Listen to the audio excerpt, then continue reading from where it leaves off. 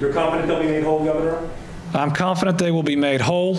Governor Andy Beshear should try telling that to Amy Seaby and thousands of people like her. I have no faith I'm going to get my money at this point after this long. Seaby says she's owed thousands of dollars from Kentucky's unemployment system. Approximately $5,000 is owed to me, and that is nothing to sneeze at. Seaby filed a claim to get pandemic-related assistance last spring. I'm in the cosmetology industry, so all the barbershops, beauty salons, everybody within the cosmetology and barbering industry had to shut down.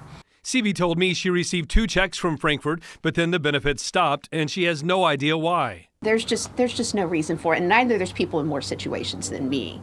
Like Harvey Specter of Independence, who says the state likely owes him tens of thousands of dollars.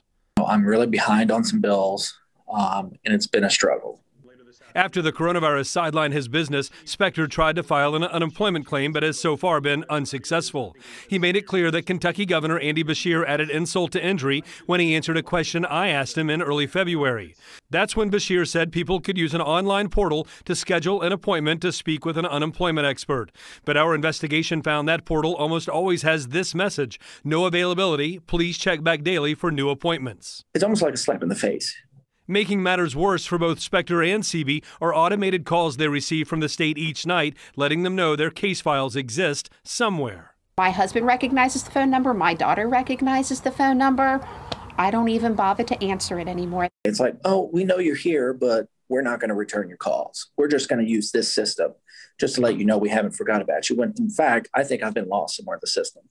I traveled to Louisville to track down Governor Beshear and ask him face-to-face when these victims will get their money. I wish I could tell them that they won't have to wait any longer, but as we work through it, I want to make sure I'm honest and transparent with them. If they're entitled to it, however long it takes us, we will get them what they're owed. And despite me pressing him, the governor still has no answer to the biggest question.